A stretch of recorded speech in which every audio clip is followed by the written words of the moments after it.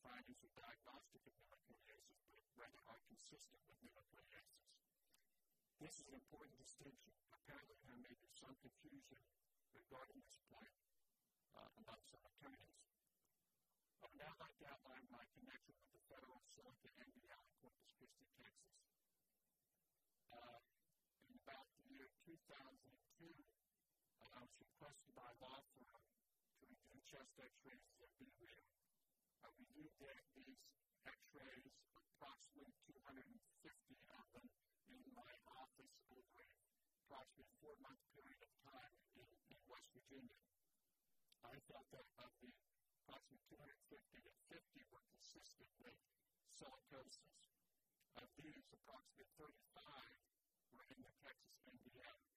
I did not make diagnosis of cases.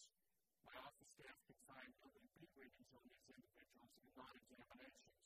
However, for a number of these B readings, apparently I was listed as the silicosis diagnosing physician.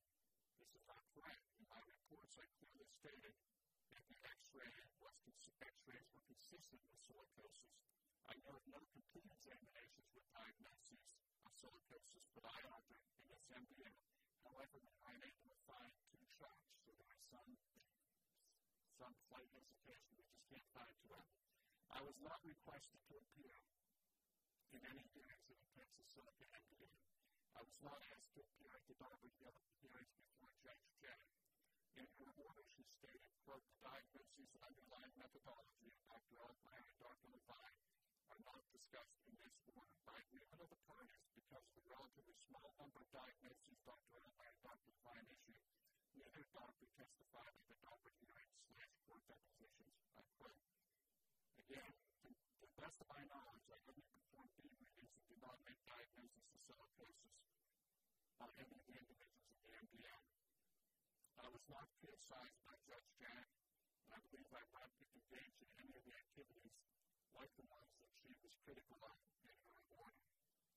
Over the years, when performing a B reading, if I saw anything potentially dangerous to a patient, such as masses or nodules, this was noted very clearly on my narrative report of the B reading, and also on the B reading form in the comment section. My office staff would contact the law firm or ordering physician by phone to let them know the abnormalities so that the individual could have follow-up in a timely fashion. This protocol provided a triple check to ensure that the person had appropriate follow-up by his treating physician. I have been involved in on-site screenings for silicosis. When present screenings and if I felt a chest x-ray was consistent with silicosis, then I would examine the patient. Examination consisted of confirming the occupational and medical history. I would accomplish this by actually dictating the patient's report on a small tape recorder in the patient's presence at the time of the exam, so that he or she could make any additions, corrections, or deletions. This methodology was to obtain the most accurate information possible. Then a physical examination directed at the coronary pulmonary system was done. This included auscultation and listening to lungs, inspection of the chest, percussion of the chest, listening to heart, looking for clubbing and cyanosis in the fingers, looking for supraclavicular ampullation of lymph nodes above the breastbones, and checking for edema as well as the general inspection of the patient. Therefore, the individual would know precisely what was in his report. If there was any concern about a nodule, for example, in the x-ray, I would show this to the patient myself. It's my practice not only to tell the patient of any significant abnormalities, but also to give written notification to the patient at that time. Often, after dictation, the individual would ask me about his report, and I would answer fully. My concern is, and always has been, to make sure that the individual understands the results of his testing so that he can get followed by his own doctor. Whenever I made a diagnosis of significant lung disease, I informed the individual and advised follow-up by the personal treating physician. It has been my understanding that without making specific recommendations regarding treatment or prescribing medications, that a doctor-patient relationship was not established by this procedure, and I was acting more as a consultant, not a treating physician. Nonetheless, I have always strove to protect the patient's health in these screenings. I believe that my readings are accurate, as are any of the diagnoses which I have made. Because of my understanding of the lack of doctor-patient relationship, I believe that I was able to perform examinations in states in which I didn't have a license. It subsequently, several years ago, came to my attention that this was probably not accurate. As soon as I realized that there was any potential problem with performing these examinations in a state in which I did not have a license, I stopped doing it. Thank you. Thank you, Dr. Mr. Foster, you're the owner and operator of Respiratory Testing Services, Inc., or RTS as we refer to it today. Can you tell me with certainty that your company in each of the states where it conducted screenings complied with applicable federal, state, and local law and regulation concerning the administration of diagnostic tests such as X-rays?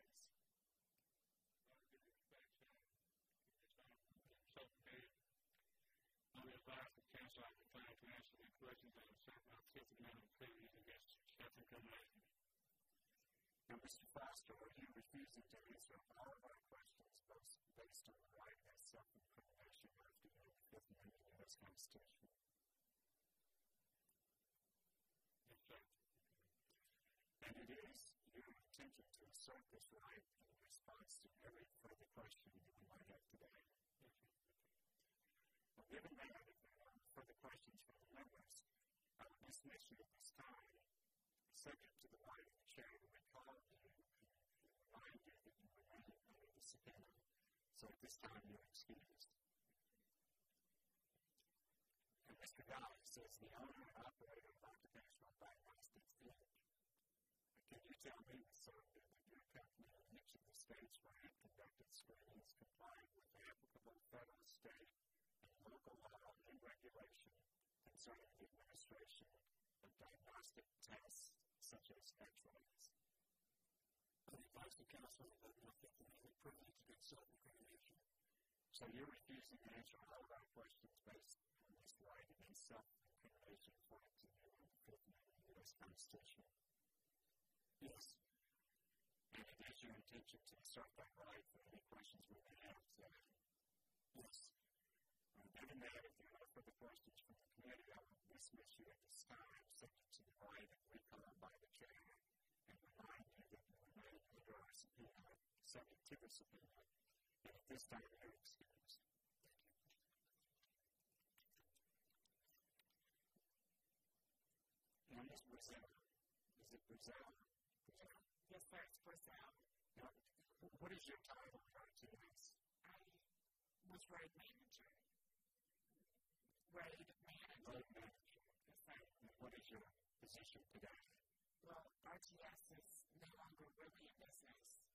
Are you no longer in business? We're not conducting business. When did you go out of business? It would be 2005. 2000. Were you with me at that time? Yes, sir. Now, at that time, you were contracting with law firms to do screenings and provide names to the law firm of those who had positive screenings. Is that correct? I'm sorry, can you say that again? I said it was your contract with law firms or agreement with law firms that you would do screenings and provide names to the law firms of those people who had positive readings for silicosis. Yes. Is that correct? It is correct. And how many doctors were hired by your firm to help with this project? I can't answer that accurately. There were several. Was Dr. Hartman one of your physicians? Yes, sir. Okay. And when you hired these physicians, what did you ask them to do? I did not hire the physicians. What was your understanding as to why they were hired? To read X-rays. And to see the patient if needed. Did you expect them to give diagnosis? Yes, sir. And so when they tell you that was understood, is that correct? Yes, sir. Okay. Now, Dr. Hartman, you've indicated in your testimony that it was not your understanding that you were simply a B reader. Is that true? No, at times I would read X-rays as a B reader. I was on site at some silicosis readings in which if the X-ray was consistent with silicosis, then RTS would perform a pulmonary function test of a chest X-ray. Perform pulmonary function studies, and then I would examine the patient and perform a history, a physical examination, interpretation of the pulmonary function test, and a B rating and issue a report. If the X-ray was negative, and it turns out it was not consistent with silicosis, that would be the end of my report. So in some instances, you are diagnosing subcommittee, and in other instances, you are not. That's right. Okay. Now, you may have heard earlier when I was discussing the first matter that you were in Texas on behalf of RTS examining patients in the state of Texas on June 23rd, 24th, and 25th of 03. Were you licensed to practice medicine in Texas? Yes, sir. And did you consider what you were doing there for those 3 years to be in practice of medicine? I didn't feel that it was a practice of medicine. And the reason my thinking was at that point in time was I didn't believe that there was a doctor-patient relationship. And I couldn't understand how you could be practicing medicine without a doctor-patient relationship. Now, maybe I would think different of that now, because now I know more than I did then at that point in time. When I learned that this may be the practice of medicine, I stopped it. So what were you actually doing in Texas? Were you examining these, were you taking medical histories? What I would do if the X-ray was consistent with pneumoconiosis, then a pulmonary function test was performed, and then I would do a history and physical examination on the patient, and combine that with the chest X-ray and the pulmonary function test into a report. And you would submit that report to RTS, yes. And in that report, did you have some diagnosis? Yes. If the X-ray was negative, then the report would say not consistent with pneumoconiosis. If the X-ray was positive, and that consistent with, and that led to the performance of a history and physical examination. And if after that history and physical examination, I believe that the densities on the X-rays were due to silicosis or asbestosis that I was so stable. We know in the forms that you submitted to us, it does use the phrase with reasonable medical certainty. I do believe that this patient has silicosis, and at least Dr. Morgan and Dr. Patrick, as having the medical licensure in Mississippi and Texas, both stated that if you're using those terms, that is a diagnosis, and that certainly is the practice of medicine. I know that now. But Dr. Hilton, in your testimony, you indicated that you frequently were quite busy, and that they would call and ask for these reports, and that you examined many patients, but that you were not aware that you were making a diagnosis of any of those patients. Is that correct? I never made a diagnosis of silicosis. So that was never your intent to do. I was just trying to do a physical. I never expressed anything. And you were hired by, is it Henry Screening Company? Yes, sir. Is that Mr. Heath? Is he the person of that group? It was Mason. Yeah, Mason. He was the president, but he was one. He was one of the workers. But you know, when you look at this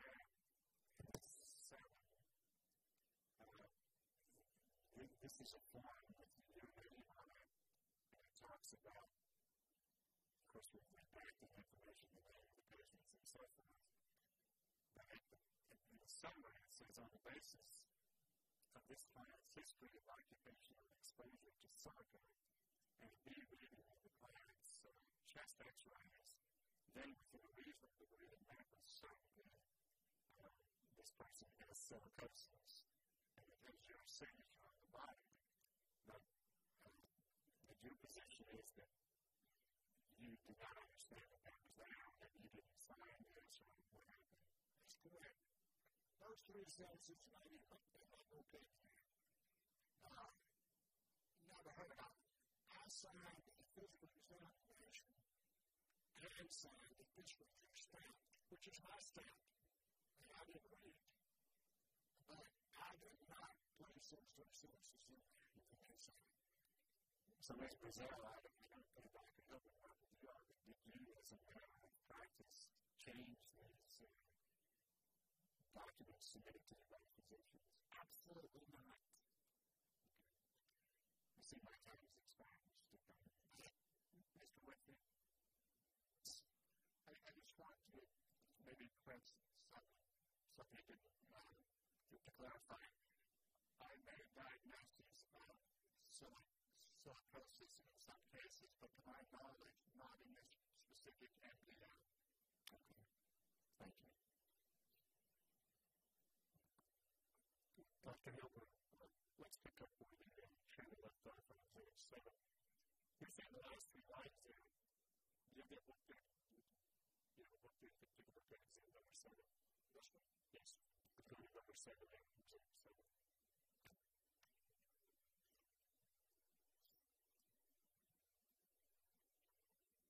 Okay, so those last 3 lines was a summary. You're saying that's not your statement? No, sir. That's not my statement. How the rest of the stuff from the form is understanding? Like the history of it, like the individuals from point to see those. Most of the history was already on the form I had when I signed it. Okay. I was presented with that. But that's your signature on the bottom. Right. That's a stamp signature, yes, sir. So you didn't sign it? No, sir. Okay. You stamped it? Stamped it. Before you stamped it, was there anything on your summary? There was no such wording as summary on the original physical that I signed. So where would this form stop in that branch, right? Sorry? Well, where would the form stop before you put your stamp on it? On the next one? Right. No, I didn't even do the X-ray. I didn't even do the X-ray. What did you stamp? What's your stamp? It says breast size normal, no lymphedema, clubbing, yes, diagnosis, no, cancer, that's the history, large heart, no. That's the physical examination. Okay. That's what I signed. So all you did was, so you would have signed a form that just said examination. You didn't have X-ray on it, you didn't have the summary on it. I never saw an X-ray. I couldn't get an X-ray, I didn't see one. Okay, but did the report that you stamped have X-ray on it? Did the report that you stamped didn't have summary on it? How did this stuff magically appear to the lady? And it's all lined up pretty good. It seems pretty consistent. All I can say is, this is not the form that I originally signed when I did the thing. Okay. You said you had no medical opinion, you just examined. What was the purpose of the exam? I was trying to do a physical examination. When you do a physical examination, there's a medical doctor. Don't you know some opinions as to that patient? No. It's like a football physical, right? I'm a physical, No, I don't know. Explain to me. I'm not there to have a diagnosis. I'm there to do a physical examination. But based upon your examination, your physical examination, some of us rely upon that examination, right?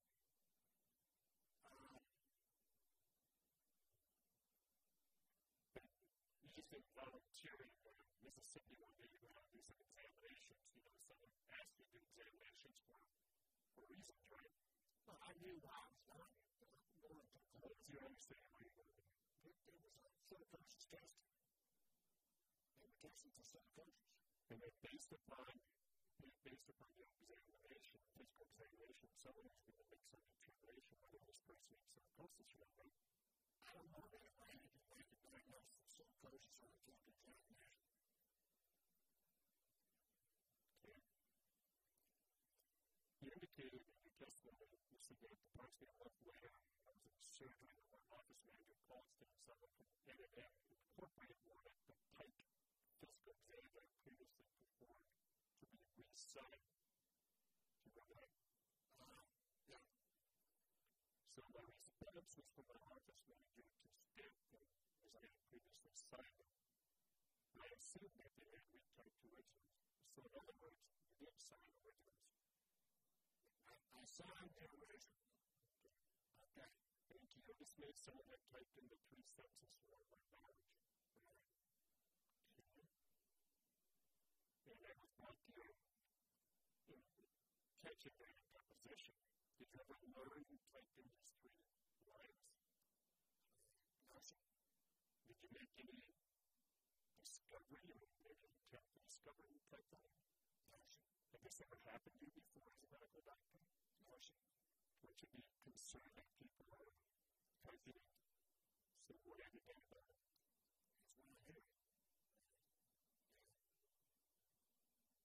That's what I hear. Yes, sir. Clear the record or not? Yes, sir. I would think if someone may run a legal opinion for me as an attorney or for you as a medical doctor, you try to find out who did it. Who paid you for this one? NNN recently incorporated technology company that they made. Did you ever ask NNN what happened? How come you got 3 more lines on your report? I never had any more contact with that NNN after the litigation started. And that's when I found out that these lines had been added. So you never contacted NNN? Yes, sir. So they know anything about it. Okay. You said your testimony that your office manager stamped the physical exams of which you ordered. And that's when was it put into your deposition to find out that they were changed. How much are your medical office manager there? Your office manager, they have any medical training? Just mostly years of experience. Pardon? Just OJT. And would he or she been qualified to go and changes of the medical significance on report? Deceleration. What did they say it to? No.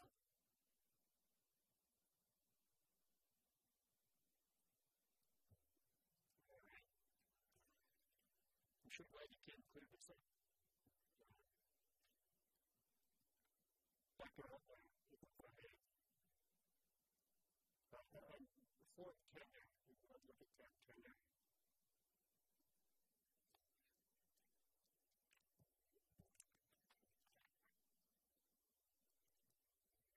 This is a format that Chairman had referred to earlier.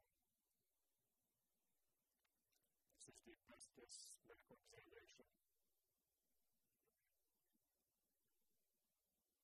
Yeah, we can look at that. So you said you were surprised to learn that you were listed as the examining doctor? Not on this one. Okay. What happened was, there's a list of silica diagnosing doctors and B-reading doctors from the Texas FDA. Okay. And what I did was, I went down the list and tried to find my name anywhere that was listed as what they call the listed as doctor. I assume that meant the silicosis diagnosing doctor. And we tried to find all reports that we could on those. And we found about 30, I believe 35. Would this be one of the 35? Because on page 2 of the impression based on the book, that's what opinion with a reasonable degree of medical certainty that this man is a silicosis. So this be one of those files. I don't know without knowing the name. Well, is this a report you would have done that would have given an opinion with a reasonable degree of medical certainty as to whether a patient had or did not have silicosis? Yes. Okay. And is that rendering a medical opinion that's practicing medicine, right? That's what I understand now in the state of Texas. At the time, I didn't think so. Well, even if you're in West Virginia, if you were going to give an opinion with a reasonable degree of medical certainty, I'm sorry, I think I misunderstood. could you repeat your question? Sure. When you find this report here, with a reasonable degree of medical certainty, that this man has simple silicosis, that's a medical opinion, right? That is. Okay. And you don't dispute the originality of this report.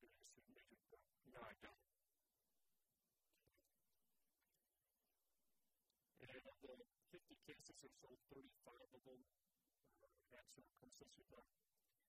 Every chest X-ray is consistent with silicosis, but when looking at the chest X-rays, you have to, many times I've seen patients who have chest X-rays that look like occupational pneumoconiosis, and then after I examine them, I find out they have rheumatoid arthritis, for example, which can cause changes on X-ray very similar to pneumoconiosis, asbestosis, for example.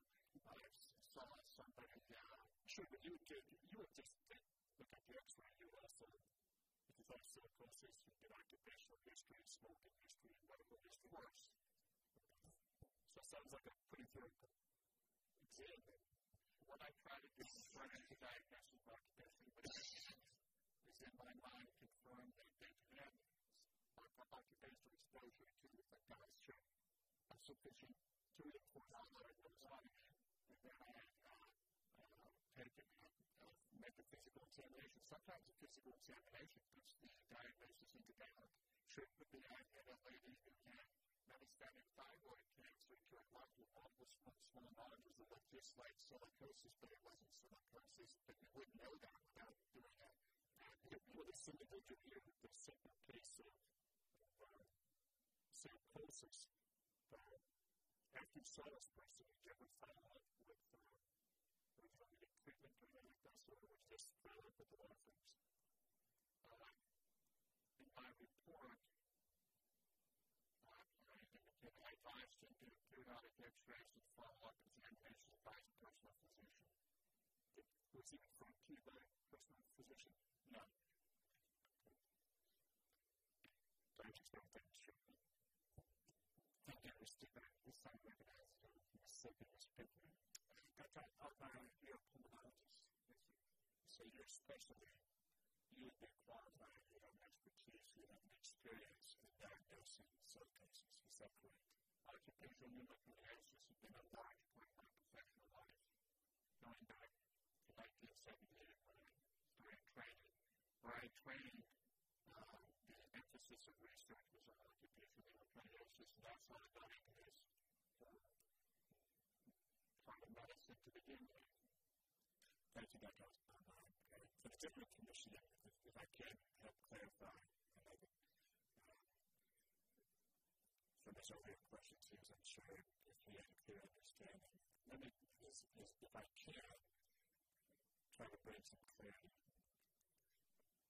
You have, I think, in these types of cases, you have a radiologist who take the X-rays. You have a pulmonologist, a Dr. Rayburn, who could make a diagnosis through his qualifications and experience.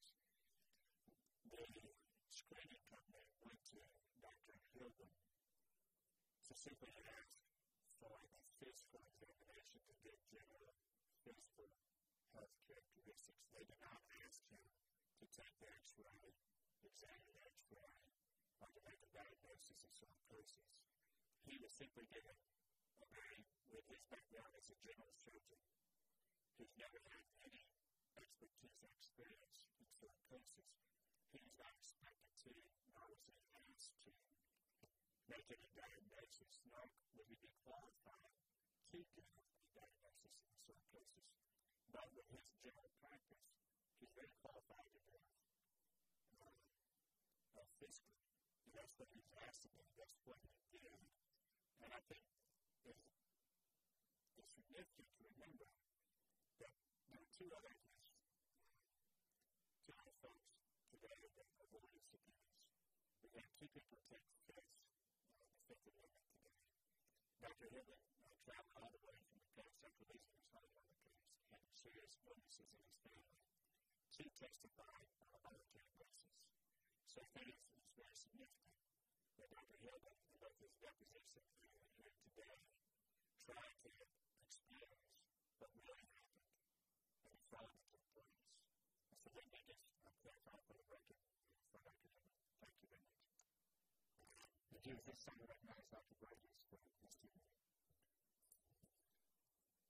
Well, Dr. Hibbert, if I may ask you, do you feel that you've been the victim of some type of fraud by the M&M company? Yes, sir. you had a sort of a checkoff sheet that you did as you did the physical exam, correct? And then someone came to your office with a stack of type reports, which is why they looked so nice and regular and all lined up as was pointed out previously. You were not in the office, and so we directed someone to sign those charts in your absence. That's correct. I assume that we signed as their measures. You don't have to go and do that again, will you? It's just what you're doing. And I understand that. How many, you said you were paying $5,000 a day when you were doing these exams? Yes, sir. And how many exams would you do during the course of the day? I would say, I would count, but I would say 80,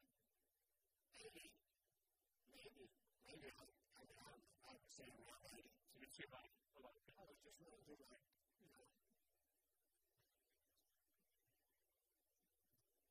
Dr. Alkmaar, let me ask you just a couple of questions. We may not take the whole time today. Everything that you present to us, your written testimony, and I thank you for that. It was succinct and to the point. It was very complete. It was much more careful than most of the things that I write, quite honestly. And yet, we didn't realize that during the physical exam, I remember diagnosis in Texas when you didn't have a license was outside the scope and practice of Texas medicine. On the medical exam, I guess, like we skip back, I did ask for yes or no. I'm sorry. At the time that I was doing it, honestly, I didn't think I was practicing medicine. And now, after what I've heard today, the testimony today, and over the past couple of years, when I tried to gain more knowledge about what is a doctor-patient relationship, what is the responsibility of a doctor, etc., and then I've come to learn that is, in Texas, practicing medicine, if you make a diagnosis. Now, I never advised any treatments. I always thought if you didn't advise treatment, I would follow up by your own doctor, get chest x-rays by your own doctor, often come and stop smoking, and I didn't give any medicine. I thought that was not practicing medicine. And that's why I did it. Of course, if I would have known, if I would have, in my heart, thought that was a practice of medicine back when I was doing it, there's no way I would have done it. Well, what was it specifically that Dr. Patrick or Dr. Morgan testified to today that made you realize that this was, in fact, practice of medicine? Well, I think you said if you make a diagnosis, if you actually make the diagnosis, if you say you make a diagnosis of silicosis, even if you don't give medicine or recommend treatment or something else, that apparently is enough to trigger. Yeah, I would think so. I mean, I would have to say, when I was practicing, someone asked me to sit down and write down the definition. I don't know that I could have done that, but just like Justice Butler's doing, I would have known it if I'd seen it. And this looks an awful lot like practicing medicine, even from that vantage point. I've got the smoking history on this physical exam report we have in the campaign. The report has never smoked tobacco. If the patient had smoked tobacco, what would your line there have looked like? Assuming if the patient, this is like an asbestos may have examined him. If he had smoked tobacco, what would have said on your smoking history? How that might have read. What I tried to do is I tried to what is accurately as I can calculate pack years, which is the number of packs per day times the number of years. And so if I can get the history, I'd like to know when they started and when they stopped, because the risk of developing lung cancer from smoking does go down after one stops smoking. So if there's any question about cancer or something, one can use what's known about the effect of smoking cessation on decreasing the risk of lung cancer. So in other words, if somebody has 30 pack years and they're still smoking, right, you would have technically qualified. Yeah, certainly. Now, under the occupational history, the line is there from 1994 until 2003. I worked as an assembly with direct exposure to asbestos claims on closed gaskets and found paint and fabric. So that's a fairly substantial exposure, 9-year exposure to asbestos. The next slide, though, he also worked around sandblasting. And the primary diagnosis is silicosis.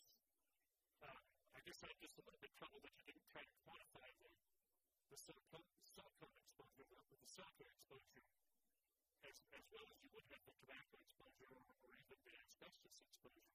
I would prefer also to get more extensive history. And the reason why the diagnosis was silicosis was because the type of capacities were consistent radiographically with silicosis and not asbestosis. They were Q/Q, which is small round capacities, whereas asbestosis typically crosses irregular line capacities and they started in the lower basis. But based on what you have recorded here, the silicone exposure could have been as transient as walking by the sandblasting booth once a week versus immersed in it for his total employment time. Although I don't have a specific silicone exposure, I doubt that because in all of these things I try to put in my mind when I'm talking to somebody, does this person have enough exposure to cause the diagnosis that I'm subsequently going to make? And that was my, I guess, when I was reading this, that was my question. Everything else you've been so careful and so painstakingly consistent about things, and yet the one key element of patient's history, I agree with you. I wish it was more extensive, but I can say that at the time I was doing this, I had to convince myself in my own mind's eye that there was enough silicone exposure to have caused small number of cavities on a chest X-ray. Now, would it have been to write more down? Yes. But it not targeted any of the law firms involved asked you to try to make the diagnosis of silicosis. No, if a law firm ever tried to convince me to coerce me to diagnosis, to make a diagnosis of the occupation of the community, I would have had to do it correctly. Let me just ask one last general question of both our physicians, because one of the things as a doctor sitting up here that comes back to me is that it's like almost taking responsibility for the patients that were involved here. And there may have been some things that were added to reports, there may have been some things that were done erroneously, whether it was intentional or not. Are you aware of any efforts that have been made to contact the patients involved and set the record straight as to the fact that you were, in fact, their treating physician at that point, or set the record straight that there has been a report generated that is different from the report that you would have cited the day they left the clinic in Mississippi? I'm going to run out of you first, but I'll give my answer for that. Having a way of, just performing a physical examination, I didn't feel the doctor-patient relationship. Right, I don't need to wrap up because my time is short, but now you see that a report has been generated over your signature after a patient's name, and that person's going to have a hard time getting life insurance. They may not be employable. Are you aware of any efforts made to contact these individuals and set the record straight on your behalf or their behalf? No, sir. I don't have any records of any other patients here. So it would be your opinion that it would be the law firms that would be involved in the response? Or some amendment in the screening company that would be responsible for it. What about you, Dr. Alpine? Any efforts to go back and correct the record on behalf of any of the patients? I believe that my readings are accurate. Anybody I've done readings, I believe strongly that the diagnoses of this disease, which are made through the whole process, are accurate. I believe, to my knowledge, I've never told anybody that they had silicosis that I didn't believe that I didn't have it. I believe that my diagnoses, when I did make them, are accurate. So this patient that we have here in Decatur, as a report, we the same had they come into your office, and was absolutely the same methodology that I use in my office is what I use when I see people. I ask them the same questions over and over and over again. If somebody comes into my office. Actually, I was not, when somebody's coming in for a non-occupational reason, they have something.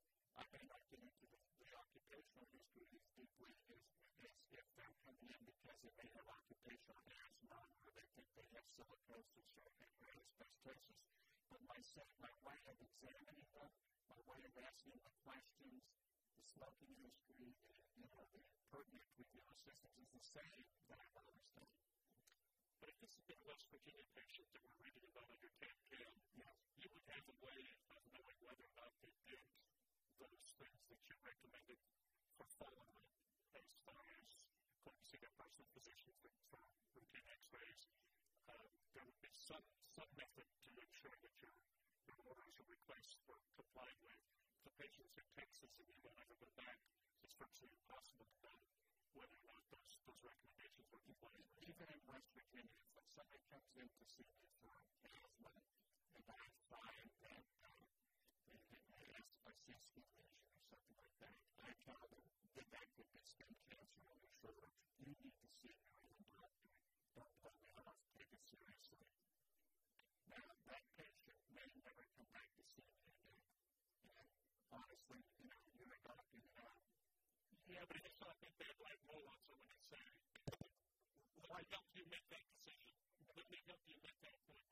And we often do make the point that it's almost a matter of degree. If it's a big black one, I'm a doctor. We spend a lot of time in my office trying to get family doctors for patients. Dermatologists takes 3 months to see a dermatologist. So what you have done that in Texas, being there for 3 days. If I saw something on a patient's shoulder that looked like cancer, I certainly would have told them that they had cancer. And I also would get written notification of that, which I did routinely. Written notification to take to your own doctor. Let me just ask for one more time to get on the record. Did any law firm ever give you specific exposure criteria that you record? No. Maybe it's trying to be generous on it too. I just have a couple more brief questions. Dr. Hilton, when you were employed by Rayburn in a contract with Rayburn, did you ever prescribe the x-rays for the people who came in to have the x-rays with motion? And Dr. Altmaier, did you ever prescribe the x-rays for the people who came in while you were working with RTAs? Up until today, I would have said no. But there's this one form in here that looks like that I did, and there may have been one time when I did. Which form is that? It's something at the beginning you were asking. Is that I don't recognize it, but that was hard. You don't remember that? I really don't remember that, but that's my signature. And so there may have been one time when I did. Okay, well, you were not aware that was something you normally do. I don't normally do that, and I'm quite very surprised to see that. Okay. Were you ever asked to prescribe by RTS and refused to do so? Yes. And this was you've heard the testimony of the gentleman from the Texas regulatory body. The license was never issued to RTS to conduct these x-rays in Texas. And yet you probably also saw the invoice that RTS submitted to the law firm of Provost and Humphrey in Beaumont, Texas, in the amount of $50,150 for the days of June 23rd, 24th, and 25th, which was like 2.5 months after you had submitted an application to be approved to take x-rays in Texas. Where is that invoice? Tab 13. But anyway, it looks very clearly that you all were never licensed to do this in Texas. It was a violation of Texas rules and regulations, and you all ignored that. Is that your conclusion that you got from when you looked at this invoice that was sent out for a test in June 23rd, 24th, and 25th? By the invoice, it looks like we were in Texas. Were you the road manager at that time? I can't specifically say that, yes or no. Were you ever in Texas yourself taking x-rays with RTAs?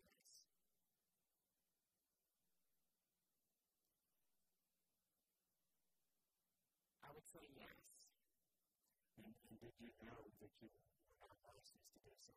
Yes, sir. And who would have known that? In order to take x-rays, that would have been... Well, in order to know if we were licensed to take x-rays in a particular state, that would have been our x-ray technician. So they were aware that president of the company department would know that. I can answer for him. I think it's quite obvious you were not licensed to do so. You were doing so. You had a contract with the law firms, and you were paid to provide them with positive ratings. And I would also note that we will keep this document open for 30 days, and we want to move into the record the binder of documents from our March 8th, 2006 area, and we'd also like to include it to the record the opening statements today. Mr. Chairman, let me just ask one follow-up question that was presented on the issue of the licensing of the X-ray equipment. And it says it's my understanding that you do have to have a designated radiation safety officer in order to have that license.